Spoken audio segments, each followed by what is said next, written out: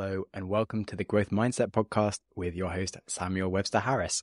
If you are listening to this on the day it comes out, we are currently straddling that lovely period in between Christmas and New Year's where we sit around and think about what we might do with the rest of our lives or watch movies and eat chocolate, assuring ourselves that we will actually get fit next year. And it is a very good time to reflect on the last year that we've had, set some intentions for the new year, and get some fun out of our system and relax. If you are ready to start thinking about next year, which I'm assuming you are because you're listening to the podcast, then you have every reason to make it your best year ever, whether by calling it success in your goal pursuits, by getting healthier, or working on relationships, or just being a calmer and more content person. The concept of best is, of course, an individual thing. It doesn't have to be like the most insane year of your life. It might just be shouting at your kids less. Anyway, one consistent theme that afflicts everyone is that they try to do too many things and they often feel like they've failed on half of their intentions. And that's okay, we are all humans. One area that I think is just fundamental to forming habits and keeping them is looking at the wider picture of our identity, because it's not just a habit that you're forming, but an identity change, which is basically a whole life transformation. And this requires a growth mindset to deal with the setbacks, to be open to growth in ways that you wouldn't necessarily expect, and being happy with progress that isn't always in a straight line, which means that it might feel like you're not making progress sometimes in the pursuit of ultimate progress. So it's certainly worth looking into the psychology of habit formation with a growth mindset lens. Whether you want to quit an addiction, get healthier, meditate, or be more successful at work, it's important to have a bit of strategy behind you, to work out the things you actually want to do versus the things you just want to have done. Like, sure, you want to be really fit and be able to run marathons, but do you want to go running every morning even when it's rainy and cold? And like, if that's not actually something you want to have done, you might want to have to tweak the expectations of what you want to have done to actually align it with the things that you want to do, so you actually execute on the habits that you plan and reach the end of the year being the person that you plan to be at the start of the year. So looking into psychology, there's 10 consistent rules that I've seen come up with from reading scientific journals and some of the best books, like Atomic Habits from James Clear, The Power of Habit, Charles Duhigg, or even the Stoics. So without further ado, let's dig into these 10 rules for habit formation and get our year under control. The number one habit that is really foundationally important is to start with why.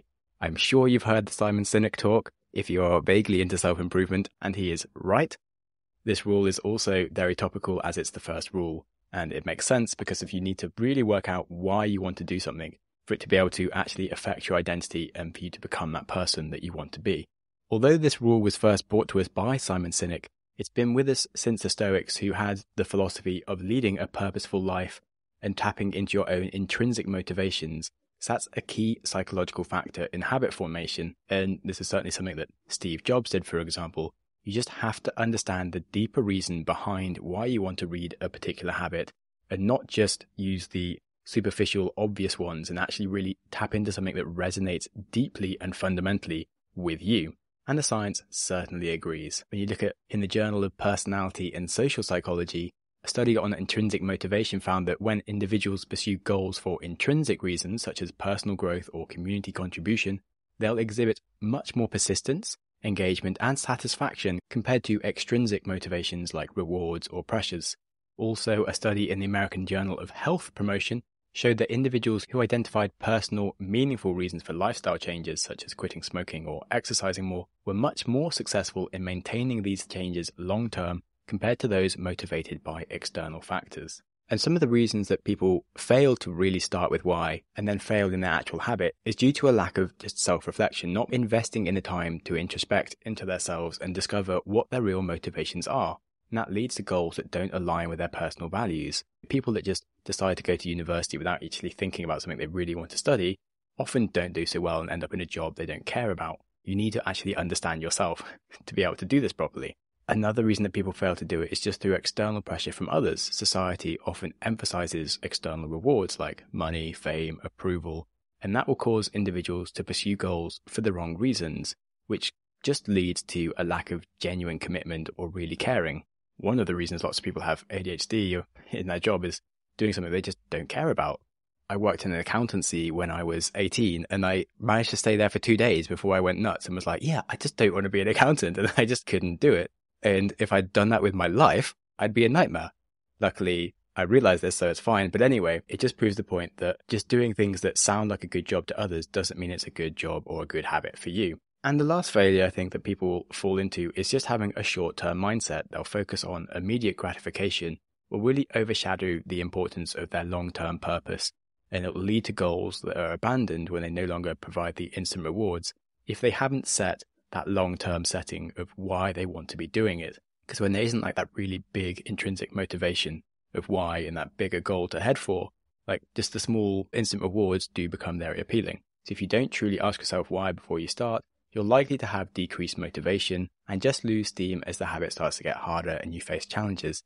You may also experience a lack of fulfillment in the habits that you're doing, and achieving the goals that don't actually resonate personally with you could just leave you with a sense of emptiness, even if there is some external success, and you're just much more likely to have burnout. Pursuing a goal without an intrinsic motivation just lead to, well, burnout and dissatisfaction. So for example, if you exercise just to lose weight for like a specific event, but not because of your actual health, in the long term, you'll often likely abandon any fitness routine post the event and just fall back to your old ways. And if you look at companies like Patagonia, founded by Yvon Chouinard, maybe I haven't said his name correctly, the company's mission is to protect the environment, and that is their why behind building one of the coolest, most sustainable businesses on the planet that make great clothes, but you just know that they're built to last and that they'll repair them anytime. And it's got one of the most loyal customer bases and is a real industry leader in sustainability because of they really started with their why from the outset. Okay, so you're going to start with why. So let's jump on to rule 2, making the habit obvious. This rule is very much inspired by James Clear's Atomic Habits, where he really talks about designing your environment to make your good habits visible and easy to access. This could mean placing your running shoes by the door if you wanted to run more, or having healthy snacks at eye level in your pantry and having cake and chocolate very far away or just not even in your house. And perhaps, just as importantly, also prepare time for it. So have an obvious time in the day to do the habit rather than leaving it at the bottom of your priorities, hoping that magically some time to exercise might happen. It has to be in your calendar. There has to be an obvious, uninterrupted period to do any habit that will take you time. Otherwise, it won't happen. So if you have a lot of reminders around you in your calendar, etc., the habit will stay very present in your to-do list and it will get done. And again, the science agrees. A study in the Journal of Environmental Psychology demonstrated that environmental cues significantly influence our behavior. Participants who were exposed to subtle cues related to an activity were much more likely to engage in that activity without even conscious awareness of the influence. And this is also something that's just consistently found, is that humans really don't think they're affected by their environment, and yet they are. Like, even if you're shopping on a web page and it has like some money signs in the background, you're much more likely to be affected by the price of choosing. Or if you have something that just looks very calming in the back. And outside of habit formation, just the general environment affects people so much they don't even notice. Like a study on what affected people's purchases on a SETI website found that like people had no idea what was causing their purchase behavior. But if they had a background that really focused on like money signs and like things that people were prioritized, like the price of the sofa, and always went for the cheapest things. Whereas if they kind of had a website that looked very like chill, beaches, relaxed vibes, they always went for things that looked like the comfiest sofas. And consistently, every single person on the exit questionnaire thought that the environment of the website made no difference to their purchases, which is cool when you think about like your habits. If actually the environment will make no difference to how you think about what you're thinking, but actually what you're thinking will be very different, and you'll start doing these habits just anyway because you're like, oh, it's easy to do. Of course, I'm a person that would have done this habit, even though if it was a different situation in your environment, you totally wouldn't have done it. So preparing your environment is so important. Another study in the British Journal of General Practice highlighted that consistency in the context, the place, and the time of performing an action really leads to much stronger habit formation. The study showed that people who exercised at the same time and place were much more likely to stick to their fitness routines. So this highlights the importance of trying to really schedule something at the same time of day and making it like a very habitual part of your routine. And it also highlights the potential leverage we can get from a change in our routines, perhaps at New Year's when we're starting a new job or doing something different. Is when our environment changes quite a lot, we're much more open to new habit formations because we haven't got lots of strong habits already there. Because it is harder to break already strong habits that exist if they're not good for us. If you're trying to quit smoking, but you're always going through the same parts of your house in the same work routines, you're always going to have the same triggers to smoke at these same points. But it's easier to quit if you're moving to a different house and a different job kind of thing. Now, obviously, if you want to quit and there's nothing else changing in your environment, that doesn't help you, but you can try and think of ways to just have some different environments to trigger you less in the first stages of quitting, for example. Now let's look at some of the reasons that people don't optimize their environment and some of the consequences of not doing it. So one of the reasons people don't optimize their environment is because it's just already a bit cluttered.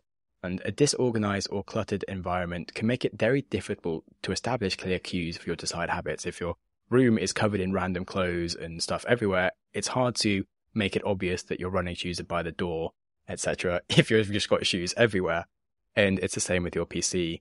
If you want to just open your PC and just work on just your writing habit each morning, but you open it and it's full of notifications and 100 different tabs, it's unlikely that you're actually going to be focused. So cleaning up your environment is very essential for this. Another reason that people fail to make their new habit obvious is just that they just have a general lack of routine. And without any set of routine, it's challenging to create obvious cues for your new habits to sit in them. When your day is completely random, it's hard to say what you need to remove from your day to put that new habit in there. And it doesn't have any context of where it should be. And so having some more consistency in your general day the rest of the time makes it easier to then have a consistent time that you're going to go running, etc.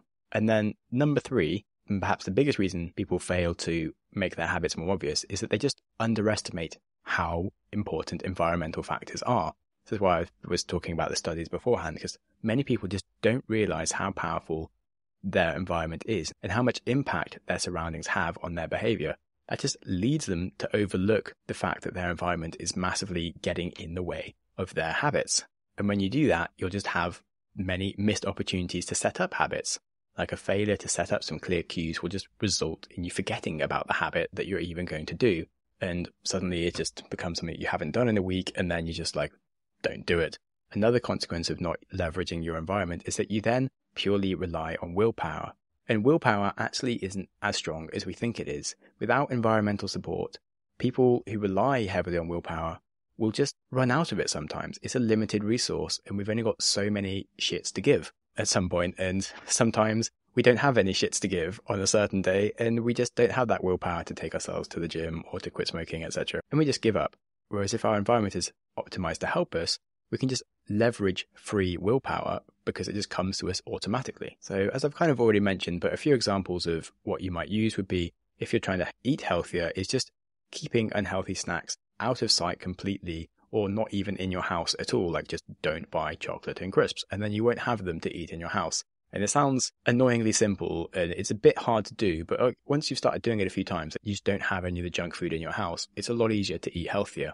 And the other thing is to just keep the healthy options visible to you, which will encourage you to eat healthily. Like my friend, he has the fruit bowl out in his kitchen, and then he does have some junk food, but he's locked it in a safe in his pantry, and he's given the code to his wife, so he can't get into it. But what was funny was 6 months later, the safe broke, and so the door was always open, but he just got used to the fact that there's a safe that he's not allowed into without talking to his wife. So even though he can technically go into the safe because it's broken, he just doesn't, because in his head he knows it's in the safe and he knows that it's for his own good. So he doesn't go in the safe anymore to eat junk food. I just really like this example. So I would recommend buying a safe and locking your junk food away because it's just such a cool life hack. Even if the safe doesn't work, it still works. So that's cool. Numerous successful authors just created a habit of writing by setting up a dedicated writing space and a writing time to make it a natural part of their daily routine. And I'm very much looking forward to building my own writing cabin one day when I have a garden. I already can't wait. I'm so excited to be old and have a cabin. Anyway, this is looking like a longer podcast, but I'm loving it. Rule number 3, create small and achievable steps. Following Andrew Huberman's insights on neural plasticity, just start with small, manageable steps that your brain can easily adapt to. This reduces resistance and makes habit formation much more seamless than trying to have a big overhaul change that's just very overwhelming. I think this rule really emphasizes the importance of just not doing too much at once. I'm sure we've all heard of someone that's managed to turn their life around in a single day. They've quit drugs, they've quit eating meat, they've started a business and become a marathon runner all at once. And there is the odd person that does it, but they are massive outliers. And just because it's such a weird thing, it becomes a story that you hear about it. And 99% of people don't do that. They do small changes that actually work, or they try and do something big and they fail. And it's not an interesting story, so you don't hear about it. But 99% of very big changes happen very slowly over time, 1% at a time, as you'll often hear in books in every self-improvement place. I'm sorry to say, but most normal people that I know aren't going to quit smoking, become a vegetarian marathon running millionaire overnight. If this is disappointing for you, you can stop listening to the podcast and follow someone else who will pretend that this could happen, because it can't. In reality, you just have to prioritize where you're going to fight your fights and just take small steps instead of overwhelming yourself all at once. Because if you try and do too many things, you'll just end up failing at a few things, which means that you feel bad about yourself and fail at everything all at once, and you'll just end up quitting. So definitely smaller, achievable steps.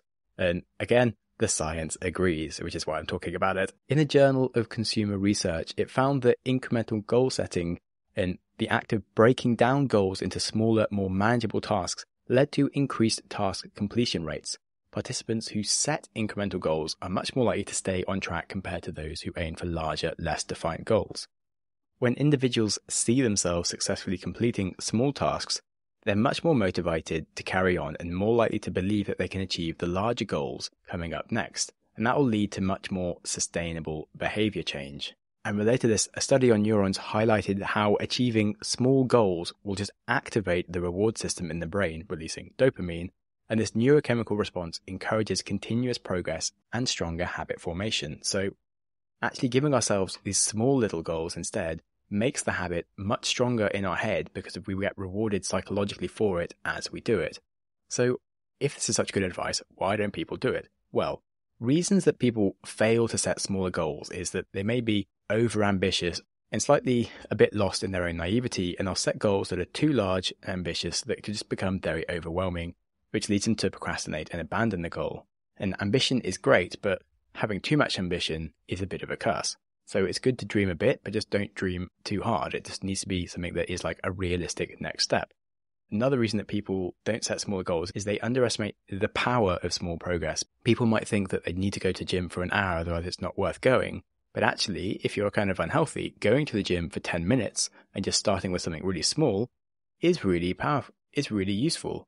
Like my girlfriend obviously isn't going to work out with me for 2 hours whilst I'm just doing some like psycho burpees routines. But she started doing like a 15-minute workout every day and she freaking loves it. She's getting stronger, and sometimes she does 20 minutes. Sometimes she does 30 minutes now that she started. But it would have been silly to try and do it all at once. That's maybe more obvious with gym. People won't realize that it's the same with business. They'll try and start like something really big right away when they haven't really learned some of the basics. And it's absolutely fine to go a bit slower and to make small progress into something that could be really huge in the future. Which leads us on to the third reason that people fail to really set small goals is just lack of patience. We have a culture that values quick results, and slow and steady progress achieved through small steps can just be frustrating to many of us. It's not just that lots of us are being diagnosed with ADHD, it's that our whole society has like an ADHD mentality to actually paying attention to anything. It just leads us to be impatient and discontinue things when we have a very simple reward of doing something easier for us. It just doesn't seem rewarding when we go running for a few days, but we don't instantly feel 10 times fitter. We don't instantly get like these long time periods to reflect on how wonderful life is whilst we're running because we're too busy trying to not be sick, etc. Like these things take time before you really enjoy the benefits of running when you first start, but you have to go through the bad part. And so if you fall into these alluring traps of making goals that are too big straight away without setting up small wins, you're just much more likely, again, to have burnout by taking on too much too quickly and getting demotivated. And the power of small little habits really stack up. Like the British cycling team based their success on just making numerous very small enhancements and habits, from just better hand washing to optimize their health, tweaking slightly the bike ergonomics, which these little 1% improvements cumulatively led to them gaining some significant success and winning repeatedly for years in a row in international competitions. So remember, you can do huge things by starting with some very little small wins. And now let's move on to rule number 4, leveraging habit stacking. This concept was popularized by Charles Duhigg in his book, The Power of Habit, and it's all about linking new habits to existing ones, and is quite similar to the other example of making your habit obvious, but this is just one specific way of doing it. So, for example, if you already had a habit of drinking coffee every morning and you want to become a meditator, try stacking a habit of meditating for 5 minutes right after your coffee. So you always know the time and place of doing it, and it's very obvious and easy to stack on. Something that I used to do when I was coding was whenever we had our lunch break, I'd always just do a 10-minute HIIT workout right at the start of my lunch break before I sat down to eat with everyone. It was just an easy way for me to make sure that I just fit it in and didn't try to do it like in the middle of other things. It was just like, yep, I can get a 10-minute HIIT workout done, feel like ready for the rest of the day, and then if I want to do more exercise after work, sure.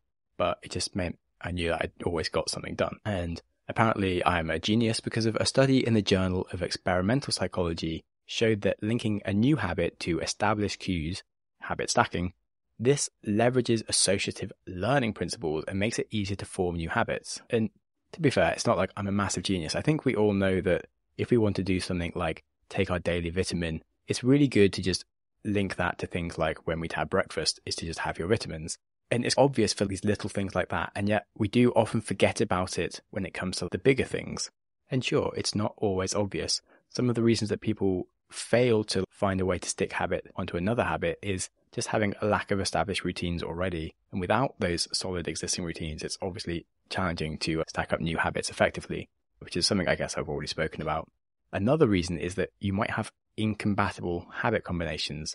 Sometimes your new habit just doesn't naturally fit with an existing one, which leads to a clash rather than a seamless integration. So it's worth thinking about these things first before just putting things at the same time in the day and hoping that they work together. Because perhaps if you have your really strong coffee and a shower in the morning and then sit down to meditate after your shower, you might be buzzing too much from your caffeine to meditate, and you might want to meditate before the coffee and the shower, because otherwise you're just going to be bouncing around your mind, fidgeting all the time rather than meditating. And lastly, another reason that people fail is just overcomplicating the process, and they'll try to stick too many habits at once altogether and make the whole process overly complex, which will just lead to some more failure. Or one of my favorite routines that I've done since I can remember, which was a habit that was just drilled into me as a child, was reading before I go to sleep. And I think reading is just one of those brilliant things that lots of people want to do more of. And just being able to get 10 minutes of reading a day can get you to read so many different interesting books through your life compared to not. So reading before bedtime, for example, is a very good habit stacking process. Right. Rule number 5, self-reflection. Now, the Stoics did this, and they really tried to embrace what was called Stoic reflection, and basically just looking at how the day went and just analyzing what made them happy, what made them sad, angry, what they did well and what they did badly, and how they can improve on it. And in some ways, all very obvious, but it's also something that most people just don't do that much of. And this is why people keep on talking about the benefits of journaling, is it helps you reflect on what's working and become better. And the growth mindset is not about doing things perfectly straight away. It's about actually just spending some time to put some thought cycles into how to become better without necessarily getting it perfect always, without necessarily instantly getting it perfect straight away, but actually accepting that everything takes some hard work, and some of that hard work is failure, and realizing that you're doing the wrong thing to actually ultimately get there. The Journal of Applied Psychology found that professionals who engage in end-of-day reflection performed significantly better than those who didn't. And certainly, if you look at the top athletes or the top CEOs, or the top coaches and therapists, they definitely reflect on what it is that they did that day and what went right and what didn't.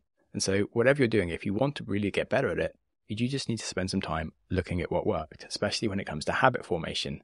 Now, a few of the reasons people don't do it is, of course, lack of time. Everyone's in a bloody rush the entire time, always going everywhere, and they just feel they couldn't ever have enough time to dedicate to any daily reflection or meditation and journaling and things like this. And part of the reason they don't feel they have enough time for it is they don't value it enough. And undervaluing reflection is a major issue, because you don't usually see immediate benefits straight away. So you just find it harder to prioritize it. Or we may also have discomfort with introspection. People often reflect on their actions and see that they can be a bit of a dick, and they don't like that. And sometimes we'll have thoughts that can be uncomfortable and stuff that we want to avoid. And so we'll just avoid introspecting. And it's not just like that you maybe have like a bad behavior towards others. It might just be that you're a bit lazier than you'd like to imagine yourself. Or a lot of the reasons that you're not doing very well or successful are completely your own fault. And that can be discomforting. Your ego doesn't like hearing that it's your own fault, that you're not doing better at something.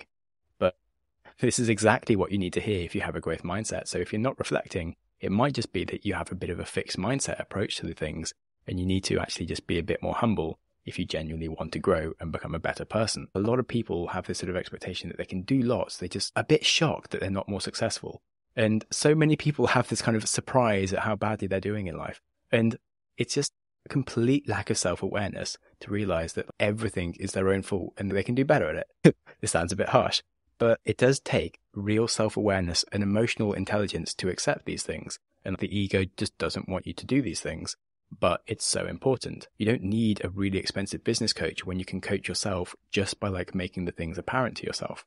And again, in relationships, like taking time to think about your interactions with your loved ones can really improve your communication and your relationships. And it can improve your empathy to understand why people are behaving that way. And it can improve your own self-awareness to look at the kind of behaviors that you have and how you can change them and become a better person to be in a relationship with. Same with your finances. If you just invest in some things that you think are cool and don't really reflect on why you're doing all these things, or you spend lots of money on stuff that isn't important and you don't reflect on why you're making these spending choices, you can get to the end of the year without really improving your financial situation in the same way that if you just take a bit more time to really reflect and learn and think about why you're making these choices. So this is all really important. Moving on, rule number 6 is to prioritize consistency over intensity. So this very much echoes Ali Abdul's approach, where he really highlights the importance of being consistent rather than necessarily intense. It's better to exercise moderately every day than to have one super intense workout followed by days of not doing anything. A really good rule is from James Clear's Atomic Habits, which is just never letting our failures slip further by just never missing 2 days in a row. So if you have a daily habit, it's okay to miss one day. Like, it's natural, it happens. But you just have to put extra energy, extra effort, all your motivation onto ensuring you definitely do not miss the second day. And this rule allows you to deal with the unplanned issues that life throws you, but it motivates you to never let it become a habit of missing your activity so that your habit stays consistent. And then when you prioritize consistency over intensity, you can, of course, increase intensity over time without demotivating you through failure. A study in the Journal of Epidemiology and Community Health found that consistent moderate exercise led to significant improvements in longevity and health, and it even surpassed many of the benefits from doing intense but irregular exercise.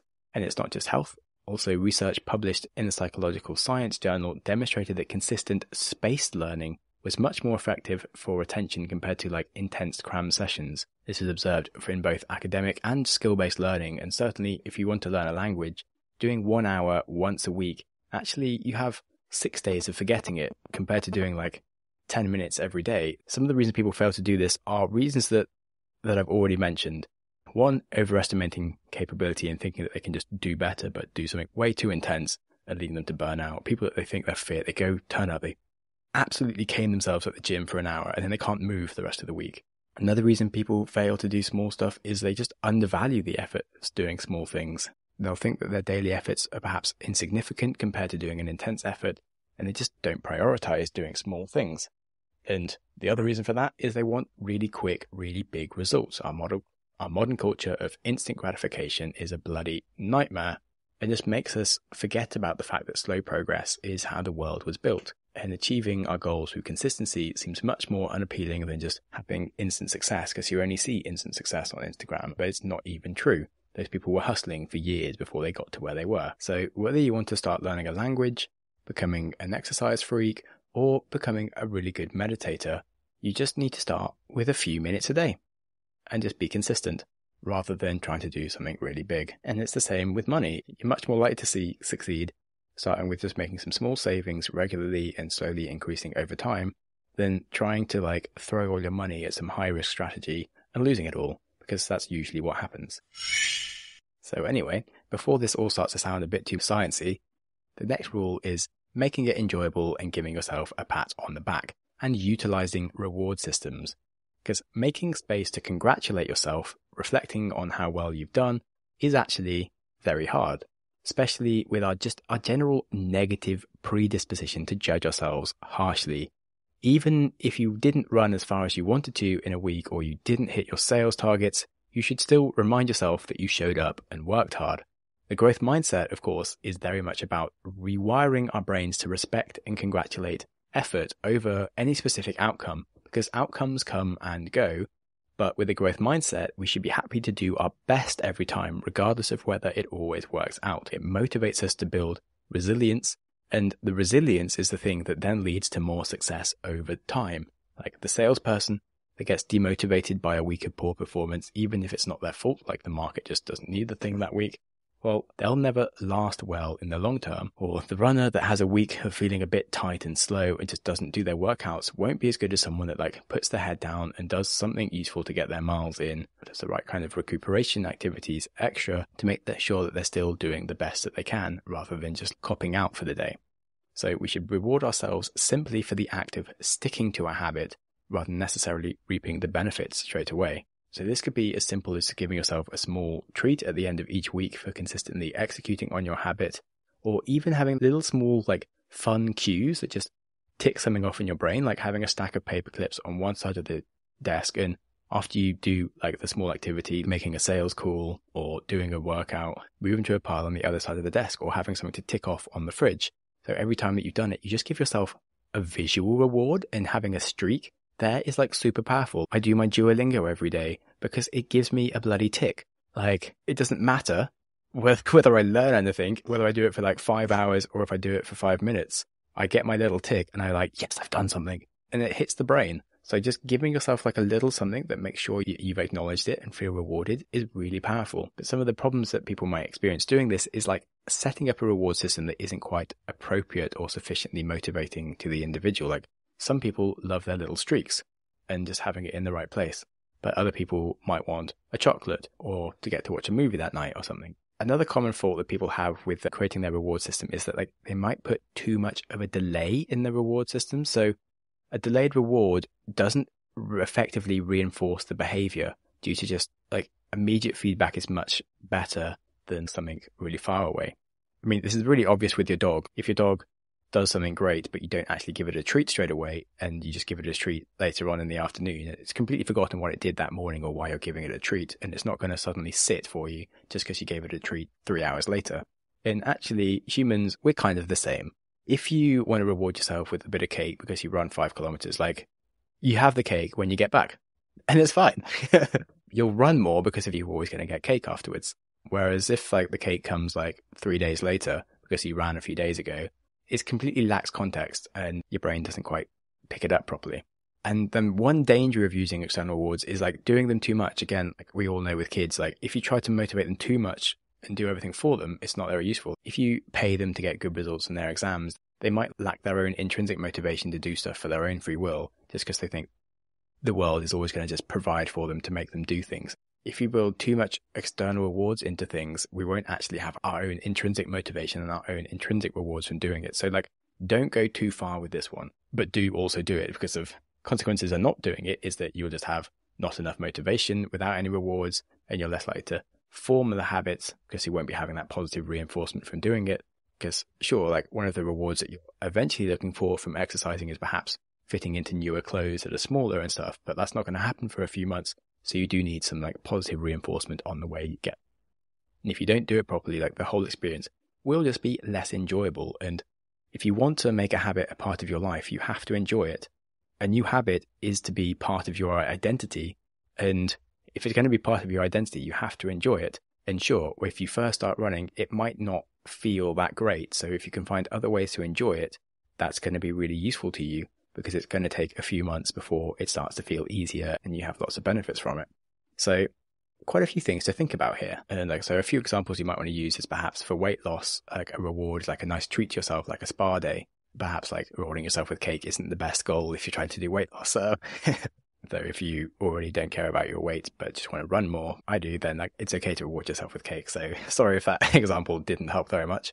Another example, perhaps in professional milestones, is celebrating work achievements with your colleagues for like a team dinner, and like having like a monthly outing to celebrate different stuff can just reinforce some successful work habits and let people know that like they're doing a good job. Or perhaps if you're a student, making sure that you give yourself some breaks or treats after a study session can really improve your study habits rather than trying to take everything on all at once, because it's actually much more enjoyable if you know you're going to have like some things that you enjoy in the day mixed in with your studies rather than trying to turn yourself into a machine. Okay, so we are getting through them. Now, moving on to rule number 8, preparing for obstacles. This is a strategy that resonates with both Stoic philosophy and modern psychology. If you have a plan B, it just helps in maintaining your habit streak. So some people will have these like conditions that stop them from doing something. So like they might say that I will go for a run if I am feeling energetic and if the weather is good and when I have finished my work. But in reality, that's the opposite of preparing for obstacles. That's creating obstacles. You actually want to have a very different approach and be like, I'll go for a run if I have energy, or if the weather is good, or if I finish my work. So you'd only need one out of the 3 things available to go and do your run, instead of having the perfect conditions of all options met at the same time. And then you need to prepare for what to do about the other 2 that aren't as good as you want them to be. So if it's rainy, then you need to have the right gear for the rain. I literally just went out for a run today and it was rainy as hell, but I had an okay jacket. I had to put my hood up for a bit because I was getting brain freeze from like the wind and rain in my face. But after 10 minutes, it passed and I just carried on running. Whereas if I'd let that rain stop me, I just wouldn't have had a run at all. But if the wind is absolutely too crazy, maybe you have a backup workout that you can do inside a gym or at your home, because you shouldn't let just something as simple as the weather be an absolute blocker for you. Otherwise, especially if you live in the UK, you're never going to do any exercise if it's weather dependent. So you need to prepare both psychologically for the obstacles in your head, as well as the physical obstacles preventing you from doing a habit, to have a plan B. And there's just some real benefits behind like coping planet, as it's called, when it comes to habit formation. The Journal of Behavioral Medicine found that individuals who developed coping plans for potential obstacles were more successful in maintaining exercise routines compared to those who did not plan for setbacks. Now, that won't shock anyone, will it? I mean, who thought? Having a backup plan means you're more likely to get the thing done. But, you know, sometimes these things are obvious, but we still don't prioritize them or like make them in our head. When we make our plans for a new habit, we kind of have these like beautiful blue sky plans and we're like, everything's going to be perfect and brilliant. I'm going to live my best life. And we sort of forget that like the reality is like there are some problems. So this isn't the most fun part of planning a habit, but half the days when you're doing this new thing, it isn't going to be perfect. It is going to be kind of crap, whether that's the weather or whether you're like starting to make some more savings and slowly investing in things, but the stock market goes down, so it looks like your money's gone down, or whether you're trying to communicate better with your partner, but you've had a fight. Like these things still happen even when you're trying and doing your best. Like it's okay, but you do need to have some like other plans to how to cope with things going wrong. And what are some of the problems that people have when it comes to kind of setting up a plan B? Well, the first is, again, overconfidence, thinking that they're just going to be able to handle everything without any preparation. They're not going to be caught off guard by obstacles. They're just going to be amazing as soon as they start this habit. And then actually, in reality, like problems happen and they don't quite get it done and they lose track of stuff. Another issue that people has is just lack of foresight. We don't all have a qualification in bloody risk planning and risk management, and we can fail to anticipate some of the potential challenges that we're going to face and feel unprepared when they arise. Some of that just comes from doing the habit for a while. Like if you've been a runner for 5 years, you know a lot more about the kind of plan Bs and how to like keep your habit going than the first day you do it. So in summary, like the reason you want to do some more planning and setting up of a plan B is that you don't want your habit to get derailed, because unexpected obstacles will derail this habit formation and just stop you from doing it. And even with the best intentions, like you're still going to feel stressed if you can't do the thing you really want to do. So either way, not planning gives you some more stress, and we don't want that to happen. So we're getting close now. Rule number 9 is so important and I think often really, really underlooked. This rule is seeking social support. By sharing your habit goals with friends, by joining a community, the accountability that you get from this significantly boosts your commitment and significantly increases your rate of success.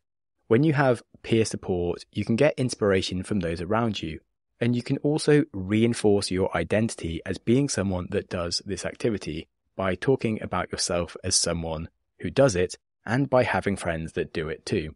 If we keep our plans inside our head, it just feels like a bit of our own little secret that we hope that we might do this thing, and we just set ourselves up for failure because no one else expects that we're going to do that thing because they don't even know we want to do it. And when we keep it to ourselves, we just make it psychologically safe for ourselves to fail because no one has that expectation from us, so we can't fail them.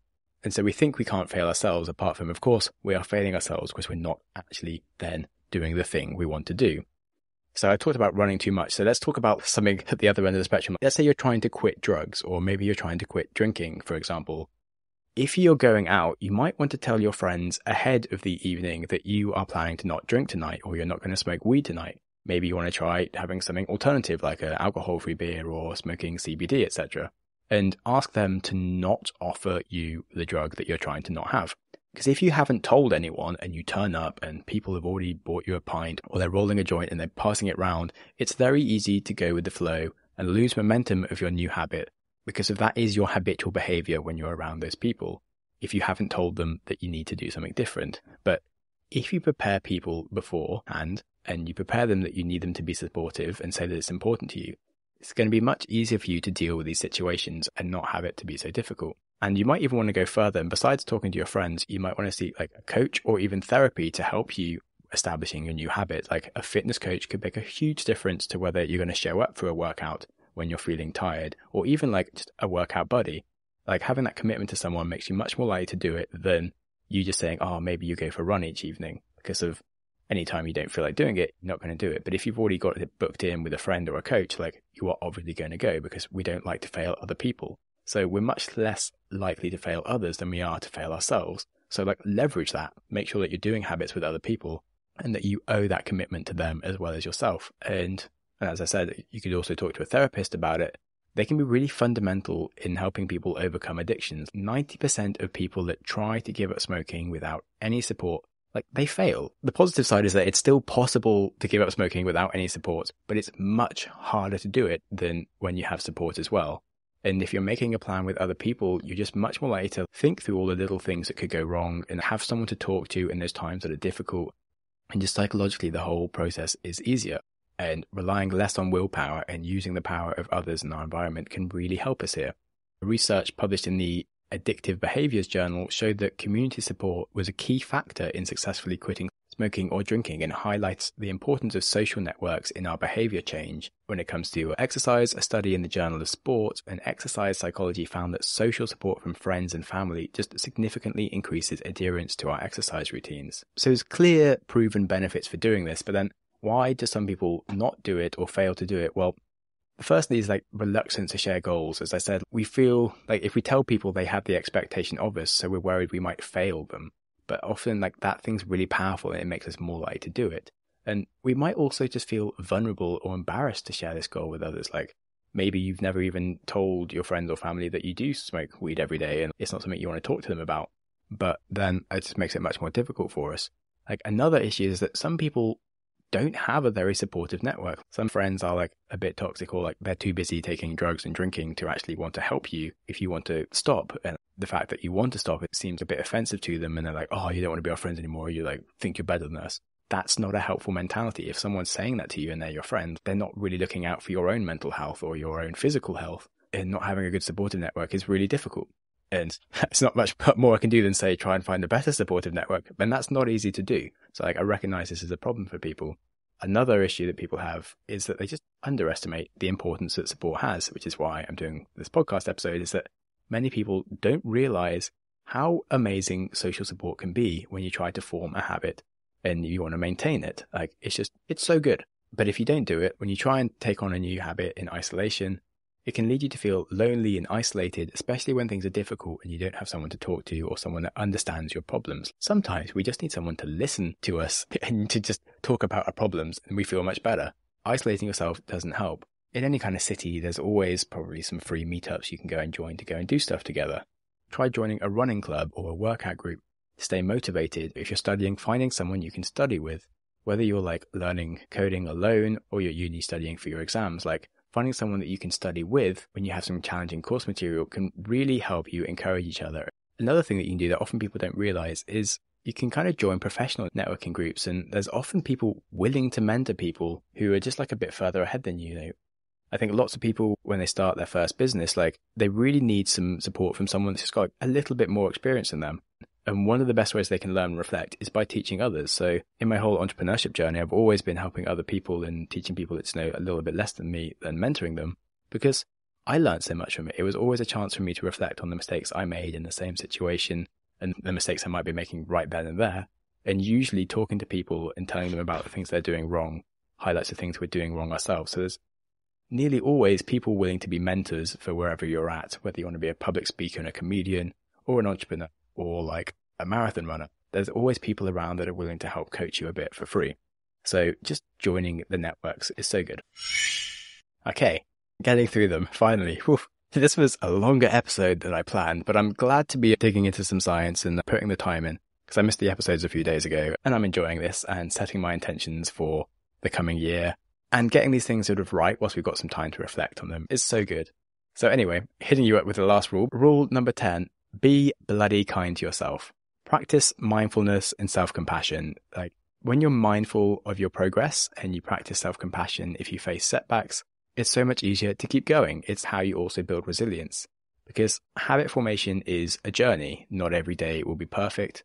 Not every day will be easy, but at least we can be mindful of the fact that like it is always going to be difficult sometimes, and be self-compassionate towards ourselves. The journey of personality and social psychology demonstrated that self-compassion leads to higher levels of personal well-being, lower levels of depression and anxiety, and the ability to come up with more resilient coping strategies in the face of stress, which is something you're going to face when you have new habits. Mindfulness techniques actually aid in breaking bad habits and help us form new ones by increasing the awareness of our triggers and the automatic behaviors that we have.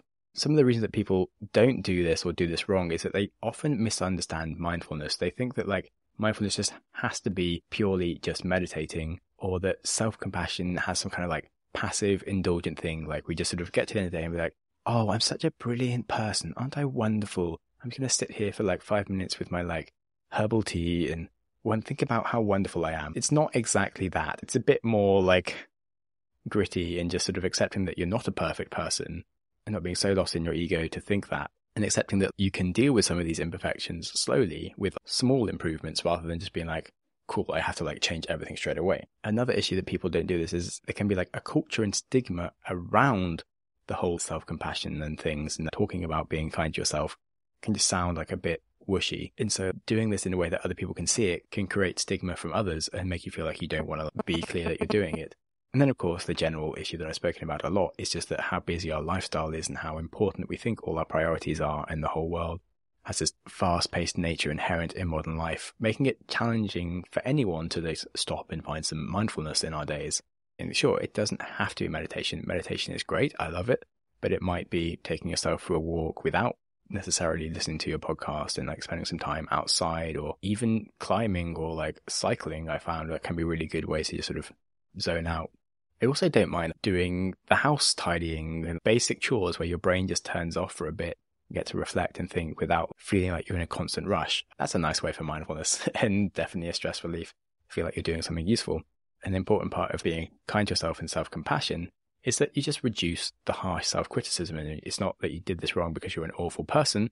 It's that you just have a lot on and that you may be doing too much at once, etc. And so without some self-awareness and some emotional regulation from some mindfulness, we can actually find it much more difficult to create new habits and maintain them, because these things can be stressful emotional things. Like it might be very important that you have to that you start exercising more for your health, and we can feel like real failures if we can't always do these things. And that can be a very emotional and triggering thing for us that actually makes us want to like run away and like give up. But it's okay, and we're just here to be nice to ourselves and just take it all one step at a time.